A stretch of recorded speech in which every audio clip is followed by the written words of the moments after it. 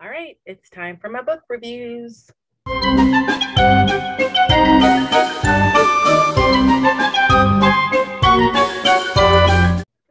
Yep, so I just recorded the update video for the month of February, and so now I'm doing the reviews that go along with that.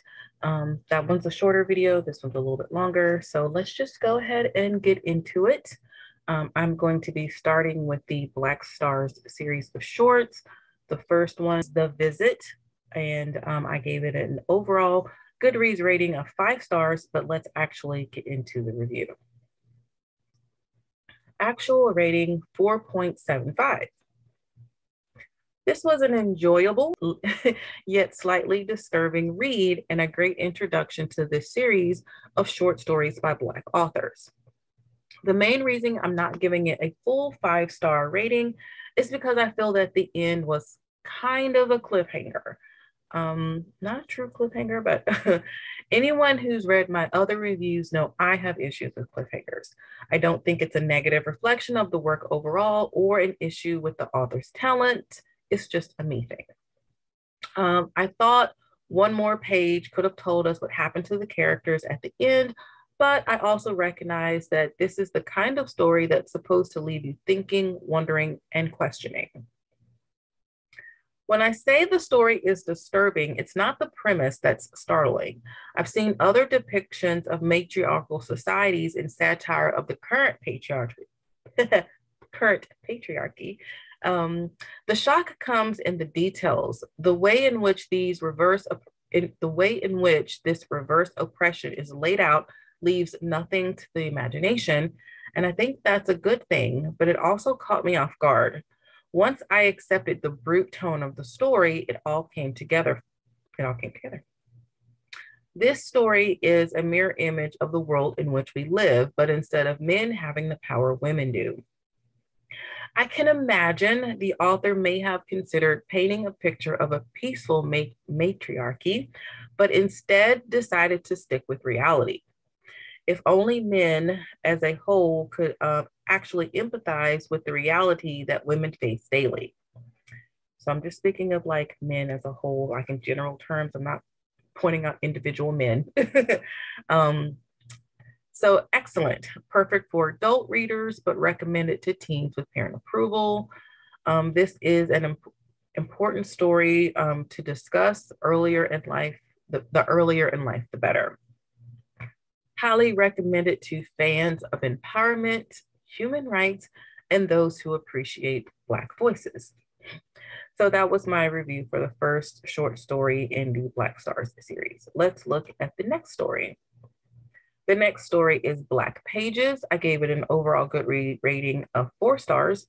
And so let's see what I have in the review. This was an unusual read for me. I truly enjoyed the experience of reading it. The author's talent for the craft shines. However, the story was weird. I like complex story, a bit of genre mashing, but this was different. I'm not really sure the best way to describe what this story was. Perhaps an urban fantasy mystery thriller? In any case, the ending was the issue for me. Not because it was bad in any way, just because I don't know what happens. I mean, I think I might know, but it's not clear. This is an issue. I've always had books or stories without clear endings or cliffhanger endings. Still, there is much to be admired about this story. The poetic tendencies, the clash of the jinn and the tech, the violence, the secrecy. I could totally see this develop into something greater. Of course, I loved the theme of book preservation, and I was impressed by the skills of Pharaoh's mother. That's the main character. I just wanted more of this, but it ended up leaving me a bit confused. Still, a great adult read suitable for teens, but there are some depictions of violence. Recommended to fans of diverse cultural experiences, fantasy and science fiction blends, and anyone who enjoys a good book preservation story. All right. Let's see what's next. Number 3 in the series, I will read this title better in this video than I did in my update video. So the title is 2043, A Merman I Should Turn to Be. There we go. I did not do so well in that other video. I gave this one an overall star rating of 3. And so let's get into my review. I really don't think this story should have been a short story. The premise is very interesting and worth more development than we get in this form. I'm not entirely sure how I feel about it, whether intrigued because I like the idea or intrigued because I'm appalled by it. That may be a bit harsh. I don't really understand all that's happening in the story or how it really ends. I know Black people are modified to become mer people so they can finally gain their 40 acres of reparations, and they're still dealing with white supremacists in the process. Also, this is apparently based on a song by Jimi Hendrix, which makes sense after the fact, but while reading it, Hendrix was nowhere on my mind. Still, the author shows talent in word choices and scene setting, but there was just too much going on in such a small platform. If someone is reading the whole Black Stars collection, this one is not to be skipped. It's worth reading, but as a standalone, I'm just not sure. I would recommend it by itself, but not sure. Hold on. I would read it by itself, but not sure others would. These are my words. I'm reading my own words here, people. So this is good for those seeking stories by Black authors. So again, the way that it's written, it's beautifully written, but the story is a bit confusing. I don't think I quite got it all. I probably will reread this one again just for clarity, but I don't think it's something that should be skipped from the series. Like, it's definitely worth reading. And who knows, you may not have the challenges I have. You might understand it perfectly. All right, number 4 in the series, These Alien Skies. I gave this one an overall star rating of 5. This one was my favorite in the series. So let's just get into my review. This is my favorite of the Black Stars collection. This is typical science fiction space opera with some fantasy elements set within the African diaspora. It actually speculates on the future of expanding the diaspora beyond Earth. I don't have a lot of words to say about this short story without repeating the blurb or giving spoilers. This is just what I was looking for in a Black sci-fi experience. It's good science fiction that just happens to be from a Black perspective. Love it. Highly recommend it to fans of science fiction, space opera, Afrofuturism, and stories by Black authors. So yeah, this one is just a really great story, period. But the fact that it's from a Black perspective just kind of elevates it even more. And it was just my favorite out of the series. This one, I totally gonna reread it again. I could have this standalone by itself without the whole collection. I just really liked the story. All right, the next one, number 5 in the series, Clap Back. I gave this one overall star rating of 4. This one is a little interesting. So let's go ahead and look at the review. This story was disturbing in a good way. It had to be to get the point across. There is a lot of shock value here for anyone not currently aware of the Black or POC struggle. Not the best first-time diversity read for a non-POC. Other than that, it's right on point. I don't agree with everything that happens in this story and doubt the author does, but I don't know this person, so that's just speculation. I admire the fact that this author dared to write this. While I hope other non-Black, especially non-POCs, will read this and appreciate it, I totally recognize that this is not written for them. This is a story about a Black person written by a Black person for Black people. This is going to make anyone who reads it, especially a non-Black person, feel uncomfortable. And that's okay. It's okay to feel uncomfortable sometimes. Discomfort can start great conversations. I think this is a great adult read, but could be suitable for teens with parent approval. It has some really dark themes and violent imagery. One issue with a cat rubbed me a bit wrong, but when I think about depictions of things done to slaves in books, TV, and movies, I got over the cat fairly quickly. It's hard to read, but purposeful, not exploitive. With some caution, highly recommended this to fans of dark speculative fiction, Afrofuturism, and fiction by Black authors. So this is one of those stories that's really powerful. It really sticks with you. It's uncomfortable to read, but if you read it, it sticks with you. Like, it's worth having that uncomfortable experience to read a story like this. And if you're just not up for something uncomfortable, please don't read this and then complain about how uncomfortable it was. If you're open to the challenge, read it. It's yeah. Okay. Let me just move on. All right. Number 6 in the series is We Travel the Spaceways. I ended up giving this one a 2. This one was a short story. So typically I give 2-star ratings to books that I don't finish, have no intentions of finishing, but that's not the case with this one. I'm giving it a 2, and it'll explain it in review, because I didn't hate it, but it was very troublesome for me. So I didn't want to give it a 1-star. I don't feel like that would have been justified, but I'm going to explain in the review why I couldn't give it a higher rating, but just know that I can totally see other people giving this a higher rating. For me, reading is very personal. So sometimes, as critical and objective as I try to be, sometimes my personal feelings get affected.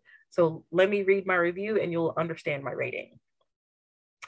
This is a hard review to write. I really wanted to like this story, but simply couldn't get past a few things that killed all the good qualities of the story.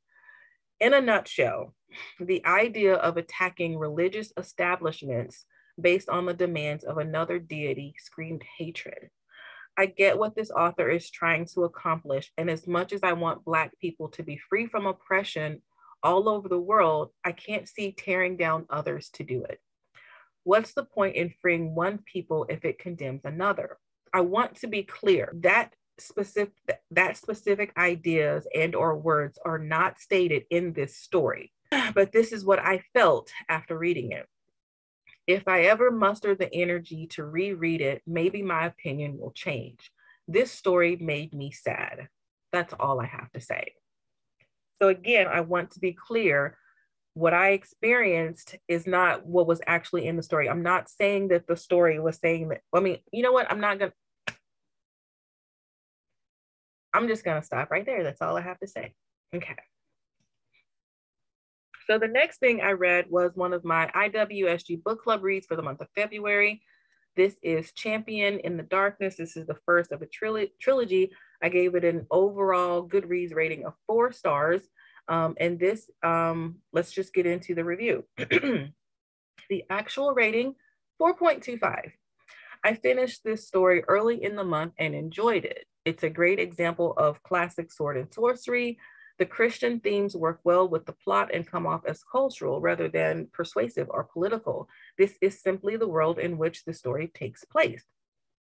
This world and the faith-based magic system was intriguing to me, especially because it showed good and bad magic in a traditional sense that you don't see a lot anymore. Many modern stories blur the lines between good and bad, which often makes for a more interesting story and offers a wider appeal. But I think this story pulls off the classic notions of good versus evil quite well. The characters on the side of good are blessed with gifts to match their callings. These gifts range from scrolls, crystals, swords, etc. Some characters are able to balance multiple callings. I like the crystal sword concept along with the different colors and their meanings. I also like that when a warrior loses their faith, their sword dulls. I like a good checks and balance system on access to power. This was an IWSG book club read for the month of February 2022. And in the discussion, I learned that men in the Dark Sisterhood couldn't be sorcerers. When reading the book, I didn't pick up on that. I just assumed that all the women were more powerful than the men. Women definitely play a large role in both the good and evil societies, which I thought was a refreshing contrast to some more traditional Christian views. This book also features some interesting takes on classic fantasy characters. Overall, I wish I had seen more of the creatures in the story, but that's just because I really love creatures. The griffins were by far my favorite of the featured creatures. If you aren't deeply opposed to some Christian views or religion of any kind portrayed in a cultural way, I think this could be a fun sword and sorcery read. Ideal for teen readers, but adults should also be able to appreciate it. Highly recommended to fans of sword and sorcery fantasy and those interested in religion-based magical systems. So there you have it. All right. My next review is going to be very short. This was for the other IWSG book club book for the month of February. This was Lori's Circle of Friends #1.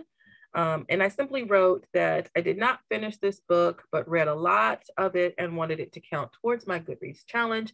Maybe I'll finish it down the road. No rating until then. So typically when I don't finish a book, I give it a 2-star rating, but that's because I'm usually not enjoying the book and I don't have any, intention of finishing the book.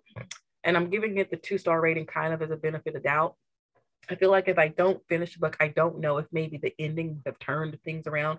And so that's typically why I give a 2-star rating. For this particular book, I didn't finish it. It is a challenging read. I may or may, I don't know. I might go back and finish it and maybe the end will make a difference. I don't know. So until that happens, I'm not going to rate it because I know. I might, it's possibilities, So, and plus there was another book that I couldn't wait to start reading. And so, got the better of me. All right. And so last thing that I read was the book selection that I chose for the Read with Faye challenge. This is where you read something to help you hone your craft. So this is the Business of Short Stories, Writing, Submitting, Publishing, and Marketing. I gave it an overall Goodreads ratings of 5 stars. This is a must-have, if for no other reason than it's a great reference for writers, aspiring or veteran. I read this book as part of the #ReadWithFaye challenge. As a writer who is also an avid reader of fiction, a challenge to read something to help hone my skills was just what I needed. I discovered this book by signing up to be part of a blog tour and then purchased my own copy. I devoured it. It focuses on the business of short stories, but so much is applicable to poets, novelists, and writers of other genres. She takes the reader step by step through the process of conceiving a story, crafting it, querying it, marketing it, and so much more. I'm glad I read this book. Highly recommend it to writers who want to take their work seriously. So yeah, I'm so glad I picked up that book. I'm so glad I signed up for that book tour. It was such a great read. It's something that I wish I had read earlier on in my career. A lot of it was repetitive because I've been in this field for so long that I've learned a lot of things, but it was just the way this was set up. Like, this was a really good book.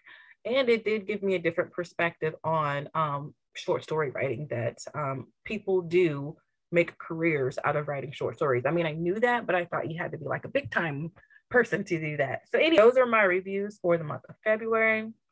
Let's see how March goes. Guys, please stay safe out there. I hope you are having fun in reading. And until next time, I'll see you guys.